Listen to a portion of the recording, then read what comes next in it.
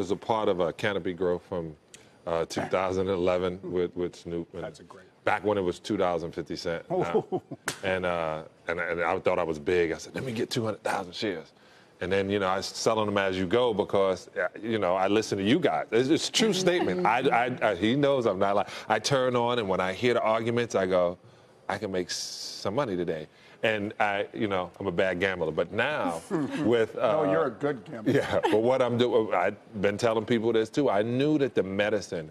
I was working with Milken for a lot of years with the Prostate Institute, understanding that there was so many things on the horizon for health. I knew cannabis was definitely the spot to be. So I started a brand with my daughter, Deuces 22, and we literally launched, I think, at the end of this month. And I think brands are going to be the future because the Canadians are coming.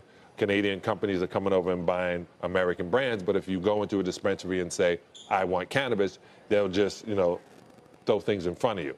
I think we need to brand it. I'm very particular about what we do. We do pre-rolls, we're going to do gummies, and we're going to be in all 30 states. And do you think, since you say, you know, all of these states, do you think we're going to have a time in the not too distant future where cannabis is legal everywhere in the U.S.? The reason I do think that is we're still going to run into people who are against alcohol, are the same people who are going to be against cannabis.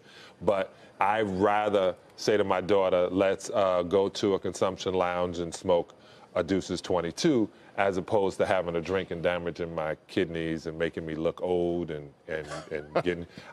It's a safer alternative. I'm just trying to help everybody out there who wants to involve themselves.